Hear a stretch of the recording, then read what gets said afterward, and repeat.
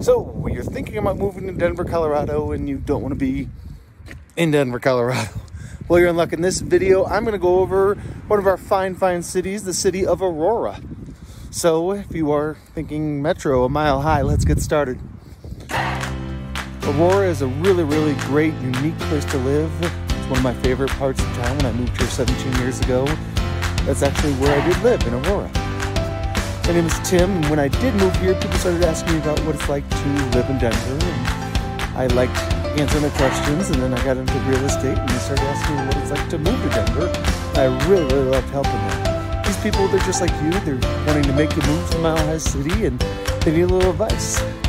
So, as I told them, whether they are moving this week, this month, this year, or even tomorrow, let me know, and I will make sure that you have a smooth move to altitude. So, let's talk Aurora. In Aurora, right now, as of right now today, there are 716 homes for sale. 475 of those are single-family detached homes. There are 93 multifamily homes for sale, 110 condos, 27 townhomes, and right now there are 11 homes being built as we speak. On average, these homes that are for sale in Aurora, they have 3 bedrooms and 3 baths. They're just over 2,500 square feet. Average list price on them all is just shy of $600,000.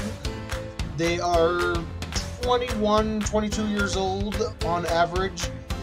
They've been on the market for right around 70 days. The max one on the market right now today is $3.5 million. It is a 7-bedroom, 8-bath house on 5.5 acres. Moving along to the sold homes in Aurora over the last year, there have been 4,297 detached homes sold, 1,105 townhomes, and just shy of 1,300 condos sold over the last year. On average, these homes are just like the active homes at 3 bedrooms and 3 bathrooms. They are just at about 2,200 square feet. On average, they closed at $499,979, which is actually 99.63% of list price. So they were priced very accurately from the get-go, and they stayed on the market for 33 days.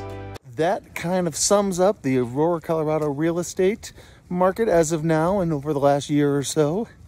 Aurora's got about 400,000 people who live here, so maybe you want to be one of them. If you are moving this week, this month, this year, this decade, shoot, even tomorrow, I would love to make sure that you have a smooth move to altitude. If you are